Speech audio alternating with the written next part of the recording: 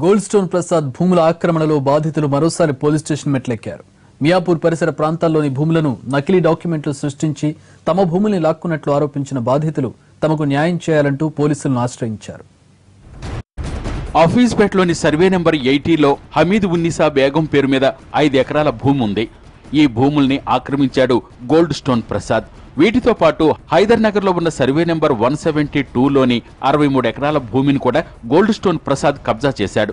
వాస్తవానికి ఈ భూమికి వారసులు మహమ్మద్ మొహిజుద్దీన్ ఖాన్. 1963 నుంచి ఇద్దరు ఈ భూమికి హక్కుదారులు. కానీ ఆ భూముల్ని గోల్డ్ స్టోన్ ప్రసాద్ ఆక్రమించినట్లు మియాపూర్ పోలీసులను ఆశ్రయించారు బాధితులు. గవర్నమెంట్ భూములు అయితే మరి ఎందుకు గవర్నమెంట్ ఇప్పటి వరకు చర్య స్టార్ట్ చేయలేదు? ఇప్పటి వరకు ఈ ప్రభుత్వం ఎందుకు ముందుకు రాలేదు? ఇప్పటి వరకు మరి గోల్డెన్ ప్రసాద్ ఎందుకు అరెస్ట్ చేయలేదు? ఎందుకు ఎంక్వైరీ చేయలేదు? అందుకనే మన వాదన ఏంటంటే జెన్యూన్గా రైతులు ఎవరైతే ఉన్నారో దాని మీద చాలా మంది రైతులు ఉన్నారు, చాలా మందికి ప్లాట్లు కూడా కొనుక్కుని ఉన్నారు, అనేక ఇష్యూస్ ఉన్నాయి.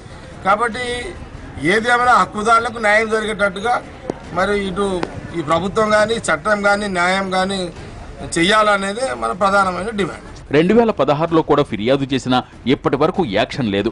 మరోసారి న్యాయపరంగా పోరాడేందుకు పోలీసులను ఆశ్రయించారు బాధితులు. మియాపూర్ భూములను కబ్జా చేయడానికి తప్పుడు డాక్యుమెంట్లు సృష్టించారని ఆరోపించారు కాంగ్రెస్ పార్టీ సీనియర్ నేత జగ్గారెడ్డి. బాధితులతో పాటు పోలీసులను కలిసి ఫిర్యాదందించారు.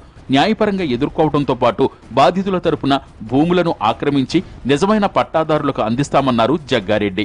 4-5 రోజుల్లో భూముల ఆక్రమణకు వెళతామన్నారు జగ్గారెడ్డి. ఖచ్చితంగా కొన్ని సర్వే నంబర్లు ఉన్నాయి. 172, 80, 77, 78, 79 కొన్ని సర్వే నంబర్లు కూడా కోడ్ చేయడం జరిగింది. దాదాపు ఈ అన్ని సర్వే నంబర్లు తీసుకున్నా కూడా దాదాపు ఒక 2000 ఎకరాలు.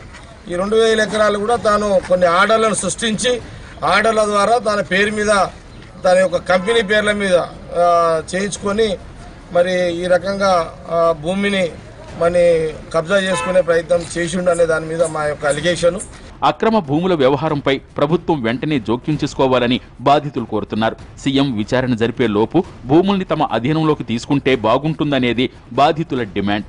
ఆక్రమణదారుల నుంచి తమ భూముల్ని ఇప్పించాలని డిమాండ్ చేస్తున్నారు.